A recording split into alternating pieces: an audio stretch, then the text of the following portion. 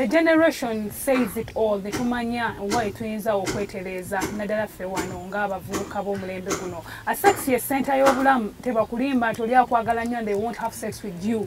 Aba akulimba. Teva musajja gamba naye onjagala. Prove me right if you love me. Why do you guys say that?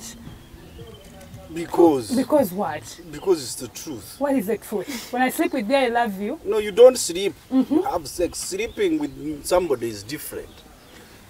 Okay. Call it what it is. You say, if you sleep with me, you sleep there and I sleep here. Tuli kumeli na country villas tusangwe wano enkowe Hoima Road wakiso mwabantu wakisa teto ina chongamba ntoina wocha kalira akafo kano kalungi atanga tukayo fana yuli awo bitambulo sobola olaba nogamba wow eno tukayo dimuje abaina end of year parties tutegeka emikolo jonna tuli mu festive season kati ebikujjuko byatandise obubaga butambula amuje tukole emikolo ejenjawulo tulina ekyenyanja ekirungi tulina Joyce omulungi nga womulaba wano you say it, we do it for you. Joyce mulungi nnyo, the boys are enjoying it. Aweddemu baleete kyatuli ku Merina baleete olwe manager Isaac agenda leete glass wano so bintu bingi ebirungi Joyce omulungi wali gwalina omukolo tukuwa venue yawerere ate n'ogula buguzi mmere n'olisa abantu bo parking werise tuyite gulugulu service nnungi nnyo nnyini ddala mujje munyumirwe olunaku mwabalina ebitongole ebyenjawulo oyagala twala abantu bo kunyumirwa bagambe kuddewo tabaŋŋambye no festive season mugabanga kiralu ndeta abakozi bange atukole emikolo end of year party ate mumpe bonus mujje tunyumirwe tugenda yiba yakayimba. Okay. Which song can we do?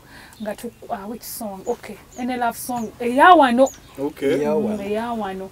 Tugezeko ya Madoxi. Tuyimbe namagembe tulabe. Namagembe oliwa. Ngoluteyo nyeyo joli. Abandi wano nkulinze. Nindiride owange. Gwenda sima mubanji. Kansi bulijjo wetegereza nganya abantu emusabakano bulungi abawala nabe baba bangi ne babalemesa omukwano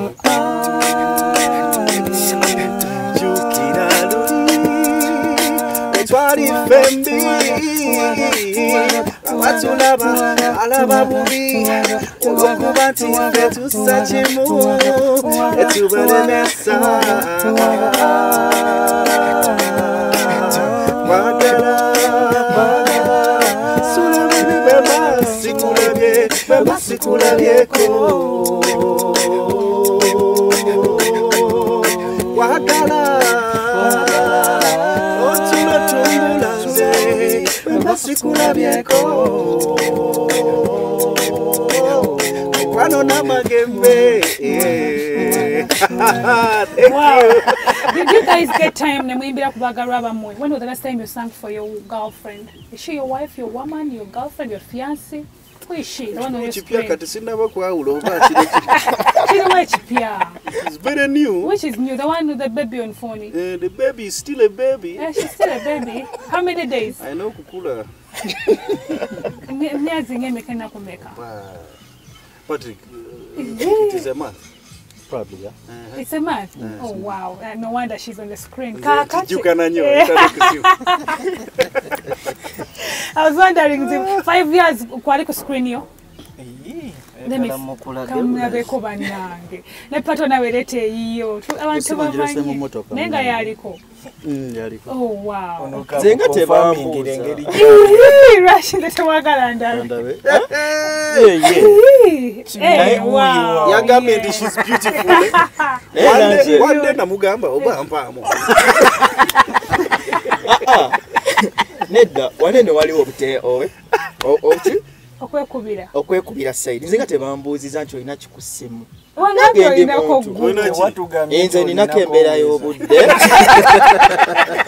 Obudde bwe buziba n'essimu eziba. Oba wabisana. Towanda tetwakubuuziza kubeera embeera y'obudde kati yiyo. So while tukyagenda maaso, we are doing the sex talk lwaki nti bino ebintu bitunyigiriza nnyo ate ne twagala byogerako. Naddala generation eno tutya nnyo okwogera ku sex. I think it's the center of happiness. I would say the center of marriage. nti omusajja ne wakutwala ewaka bazinazi kuno basenga bwe batugamba omusajja tagaanwa nkyogedde nnyo omusajja tagaanwa oba kituufu omusajja tayangwa. Wow, tukyayogera tayangwa is which language? Okuyanga bano batoro. Tukyagenda. How could you tell a woman I want to have you? Or maybe sleeping with you muno changu. Like sleeping with you is something simple. You tell a woman. What do you do? That I want to harvest you. Then she asks you, am I a ripe mango? Very ripe. How could you tell your girlfriend? Just let's give an example. Muli bafumbo already muli mu maka. Wado manyiti ngacho munaba. Okay, kati. Ara keso kombulire kati. Inze simanyi. Bano banyambe. Ba uncle. I think Owen you should help us since you have enough experience. Tell your girlfriend that you Owen has not done anything. Chintu atambula harvesting. These people have already spoken. You say I want to harvest you. I don't know. So you just tell her, come, I want to harvest you. I think that is true. Olaba bine bintu bitambulira ku musayi na mood na mbera. Now let me give you something, Sharon. Like he was saying, mbera na bichira bichi. I think he's on the right track. But to summarize it all, you just have to be good to your woman. How good? Good, like do her hair on time. Bagambe watula mu camera yogere mu Uganda. Mu Uganda. Mwesente ya mbiri. Ngoyagala okola ki? If you want to mu Uganda. Some sexy career. Before you talk about it and you know I want no. Men say. Muyise bulungi. Mukwate bulungi the whole day. Sente zemmere zirekewo nga ziri mu excess. Kakabone bagambe. Ule mmere buli kimu kibeerewo nate nga mulitamu akasente kanateeka mu nsawo. By the way abakazi abasinga abakyala abasinga balungi mu kutereka sente. You can use her as your bank. Okay. Sente zomuwa abagezi. Chibagambe you can use your wife as your bank. Sente basho tutereke. Diamond Trust. Sente nazitereka. So bomukwata obulungi kijja kubeera obvious. She will just be happy with you. Ngalaba. Ngalaba tayina cha. Nabeera kawo nenebuza naye banange. Abantu abagikola bale. Hey, when do you get to tell a man mbu she's your king? You hosted me? Yeah. Sharon, do you get to a time and tell that man, my king? Yeah, yes, the time comes. And the king is not denied. Yes. Because the king orders things and they happen. Indeed. So this man should work to that point. Okay. And women are not hard to impress. Okujjako ng'osanze olinga omutima gwe mubi. Naye nga wafunye omulungi, she's really not hard to impress. Who sang this song at you? Obuntu obuto notono bwakola banange. I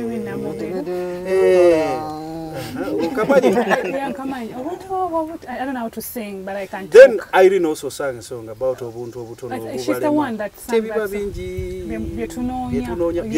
Munonya bichi ebitali bingi. Tunonya abasajja bali development. Yes. Development kinene nno. Kinene. Sikatono. But of course ngera bwe nakugambye nti omusajja yefudde omusajja. Okiraba. The basis has to be there. Kizibu nnyo okuimpressing omukazi bambi nga naawe struggling kizibu. I know. Especially now. You can't even afford a phone of 5 point. You said 5.8. I know. Ate gwe nkwina. Kakati oyali ku simu mujjeeko tekeko ekyange. Tekeko gwe. We are Sharon ojja kuba muzibu. Watandikide wa arake. Kuliko mbeera ya budde. Atogenze wa kaliba. Simu kijokwata. Ne simu katuzifaako nnyo. Engato zetu omanyi bwe niruka 14 bweze I have to upgrade. Yes mangu nengamba yalese empya. Noyambale ngatonga maanyi. Okitegedde n'ensibe US Army. Bingi ebisazizaawo oli. Atukyagenda mu maaso. Twogedde ku kiri ekya no sex before marriage. Ye topic yaffe ey'olwaleero basically.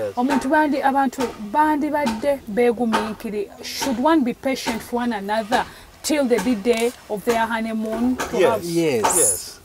I think it even makes it better. How better? For you not to know what to expect is a good thing. Sure. You become anxious. There's a certain wedding I attended sometime. So I'm telling you a true story. The MC was very, very he was a very plain man. Nga yogera bintu fwa eriembaga simanyo bakwalika abana. He came up with a scripture in the Bible that olaba Bible yebagambye temumanga nanga. And it is written there. Yes, it's in the Bible. So he asked the man, "Gwe musajja wesunga ki lero?" Ha, musajja naga olaba mukazi wange tubadde naye nga era owenyono. Myaka 5. Lero egenda kumufuna bulamba. I was like, okay. Wow. So it's as good to have waited, and now he's the gold. What keeps you guys waiting for all those 5 years? You, as you, not him, not Francis this time around. As me. Yes, you. What can keep you hold on to your wife in the courtship period till the D-Day? That commitment. That commitment, and you show me that you love me in a way. Ngabwe nagambe were tenga sikuyise, especially if you see, by the way, olaba kidayo ku kiri omusajja ayita mubingi okubaako kyafuuse. Okimanyi nti nno waliwo bambi akalenzi akadeetinga omuwala naye ate nga n'oyo omuwala bw'alaba nze. Akalenzi ako kadeetinga omuwala naye ate omuwala atunuulira nze. Status. No, of course, in ntunudde wasikaliiko naye kandaba because of the status. Kati status it's almost what we work for in life. We don't work because I earn $1 million, therefore I'm going to order a plate of food worth $1 million. No. But the status to handle responsibility is what we work for. So kati omulenzi ono bambi atasobola ku affordinga even taking out a girl for lunch. He's in trouble. So eyo yonna gy'oviirayo ofuuka omusajja asobola ekyo obeera okoze. Therefore, I also want you to appreciate my status. Okay. Bwe nali luli nga sobola kwegulira ngatto nga nkusinkana mu kifo nga kino neewoze nakubidde kyali wange nampeerezaayo $3 ne batuleetera wano bbiru nga ya $600. Nensituka mu katebe oluganda funye obuzibu obw'amaanyi abasajja bankutte mpeerezaayo 2. Wait, atudde akantu muga we are still talking kasoda nkanywa sikamalamu obudde. That situation is really, really funny. Naye eyo nangi mpiseemu kyali wanga mpeereza akatwala akalala ku simu nsasudde. Imagine kati mbuuza nono waitress oba waiter. By the way, do you do mobile money? Merchant code. Give me merchant code nkuweereze sente. I know. She might perceive me as someone who has money. Of course, obwabuweeraga tebwekweka. Then netwawukana nakwata liri nenkwata lino. Ate mwine nembeera ninokuwaayo ka transport. Not so. Kati nolaba wenzijjayo 2 nga zensigazza. Mwezi wa mwana wa muntu. Nenzikuwanze n'entambuza ebigeri ngenda gayaza tubadde awo wandegera. Tona na airtime okubira kyaliwo omulala akuyambe. Naye gyendaga ngendaka. Kati oba muwala naye agendaka jukira sobola namuwerekera ku mutu usasi naye ntuuka eka nkuba akasimu. Baby, are you safe? Did you get home well? She got there before me, but I'm the one calling. She didn't even call me. Kati hiyo nabwe mpitayo nazeeyo eka, at home oba bafumbye emmere sinze njigula. Awo wakabwe mbaawo nefuna akayumba kange nefuna akalimu kange. I want you to appreciate that. Nti eri level njivuddemu therefore nawe gattira kwegamba ndaba. That's what men look for. See him in that perspective. That's why you want this hard-working man. But there are women where you even present some kind of, you want to show her you're hard-working, and she's just like... What is hard-working? You're hard-working, you're presenting a sign for the future. The signal is to genda mu maaso. But then this one does not see that. Abitako buyisi. Ekyo kibi. So she has to, chechiri chembadde ganti, if she really gets to see nti I'm that important. Nekirala, am I priority? Mubyonna, this girl has to put you as the supreme priority at the end of the day. Wow. If a girl cancels plans that we had, but because her friend visited, what is that? Like my friend visiting, oh yeah, because your friend visited. Then you're not a priority. I'm not. You're not. I'd be like, okay. We've gone for swimming, I'm not coming. Could a girl ask sex from you, Pato? Sorry? Can a girl ask sex from you? Nowadays, girls do ask for sex. One has ever done that? Yes, one has ever done that to me. And of course, I escaped it. Okay. Yes. Did you? Christian. I escaped it as a Christian. You prayed over that's why, it. earlier on, like you asked, how can we avoid having, at times it also depends on how we position ourselves. Singa, I'm in a very lonely place and I have this girl and she asks for, there is no way you can escape this trap. So definitely at certain things we need to be very wise. Singa maniti, I have a girl in a closed door. Let me try to invite a friend to be with me, to be around, so that we avoid, at least we avoid this temptation.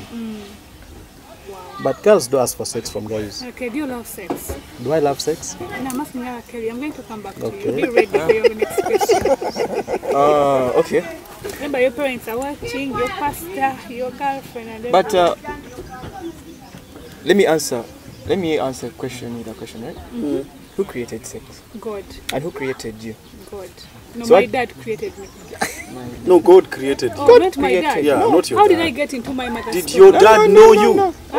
Did your dad know you? But he had me on him. He didn't What know does you. the Bible state? You are created in God's image. That's done. So God created sex. God gave us sex as a gift. Okay. You feel? Because in the beginning, man was lonely in the garden. So he created the woman. So I think I can't go further. I think that's enough to answer the question. Was the woman for sex? Was the woman for sex? Yeah. I could say yes for you. A big one. Yes. Okay. Oh, yes. Do you want me to explain? Yes, explain to him. He says, Muluganda. Okay, Muluganda. Ngenda mukolera omubeza musanira. You get the meaning of that? A helper. Yes, a helper. But the compatibility comes in. Amusanira. Remember, Adam bwe yatondebwa yalina bino byonna ensolo biki byonna nga bikomandinga ne byobeera. But none of those was a suitable companion. That's what the Bible says. None could compare. But imagine, buli kye yayitanga okukiwa erinnya, empologoma bwe yaziyitanga okuzituma nti mwe muli empologoma, you are lions. They came too. There was a male and a female. And that's where the challenge came in. In the evening, the man walked alone, lonely and sad, but he was king. Kabaka wa buli kintu naye nga Katonda ye n'akiraba. Ye actually yo omuntu teyasaba Katonda nti nkolera Eva. No, Katonda yakiraba. Naga gwe nkulabye kankutondera omuntu ono. So Washofuka omusumba, you know how to preach the gospel. I mean, I'm coming. So, bintu bingi ebitambulira mu bintu by'omukwano.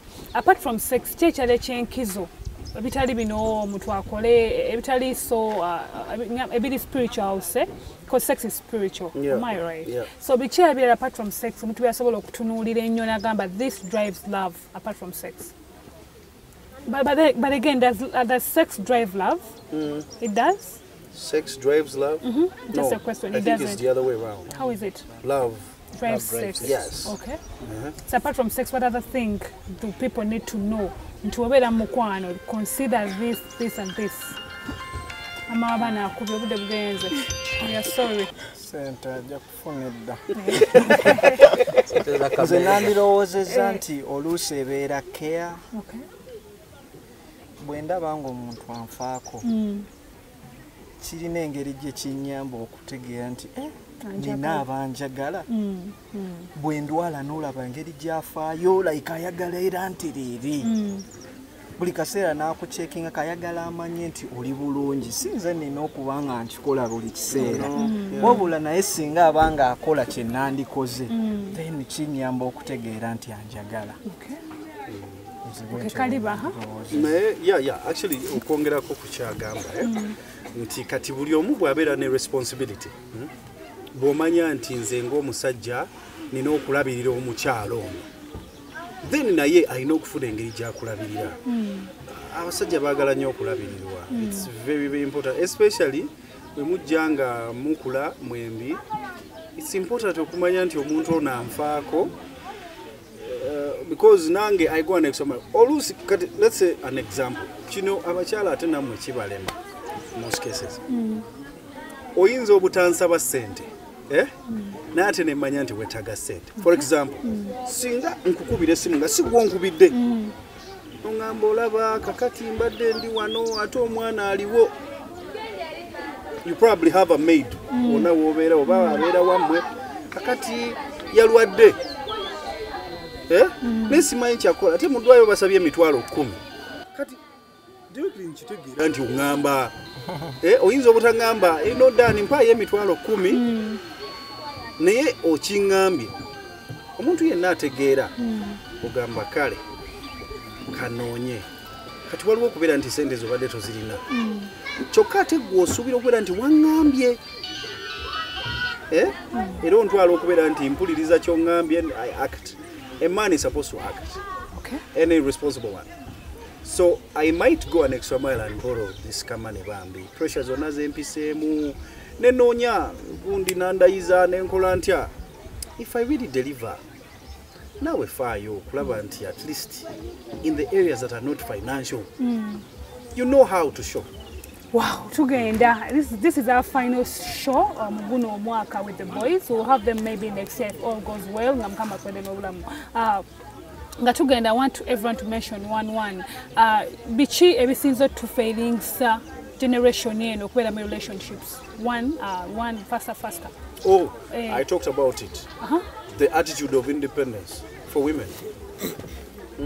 I'm independent, I can do it all, I don't need you.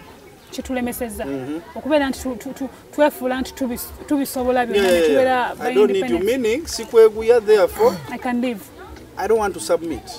Francis naye kati of course ekitulemeseza ffe abalala ekyampam tusabiriza nnyo ate nga gwe tonyamba kubeera nga nyimirira kati ekitulemeseza failing to understand my stand. Okay. Let's say if at all I don't have money, at all I got sente. What do you want me to do? To be just a man. Understand, to be a man. Just understand that the situation is now we are down. Please, maybe next time in your quality, in your poor.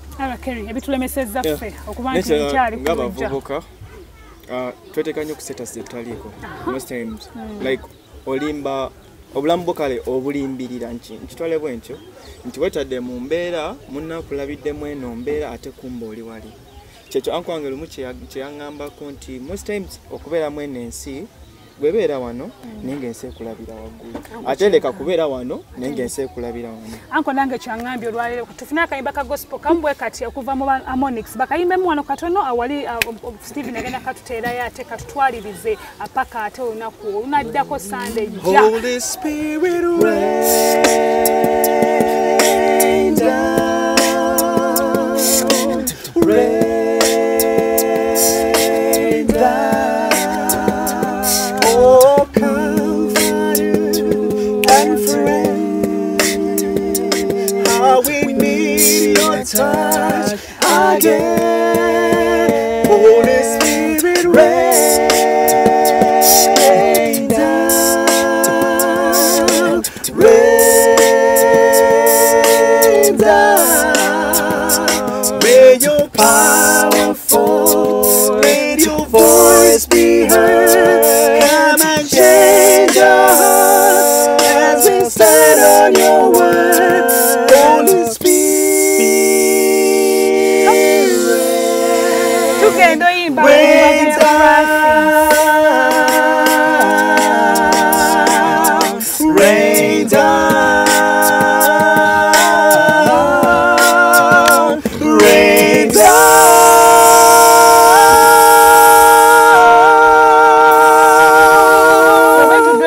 song for Francis Kumbaga ngenda kuba mu team ngenda kuba nyimba ngenda kuba ebidongo atengo timba nyamalo kutimba faster than is tubere part of the boys nga bakuyimbira nenga tubebaza ababetaze ku mikolo enamba wansawo weeri tunyumirwe obulamu buno ate festive season eno okolewa ebintu ebyenjawulo surprise y'omugole nabo bagamba I want this song for my girl muso composing oluyimba lw'omuntu I need one on my wedding day. I don't know when it will be but I'll let you know. Oh, he's going to tell me when. I'll let you know, guys. Camera. Thank you very much, William, my boss. Thank you. Ashamin producer wange webale kubantu oleta abantu nga bano. Akefa oliwamanyi a manager w'ekifo kino Melina Country Villas Isaac munange tusima byotukola muno omukulu Rasa tata mukama atakudiza we nanyi kifo kino era akafo kano matendo jango nyo Mirembe tusangibwa Nkowe Ahoima Road Wakiso otanga of course ekipande kwekiri nojja eno munda ate nobanga osanyuka muwalwe ebyokusanyuka bingi nnyo nyini tujja kusinkana nako lwencha kumanda amusule bulungi mweraba. Ebirowoozo by'owulidde ebiteeseddwa mu pulogulaamu eno si bya mukubiriza wa pulogulaamu abateesiteesi baayo wadde abakulira Delta TV wabula by'abantu ba Ssekinnoomo nga bw'owulidde.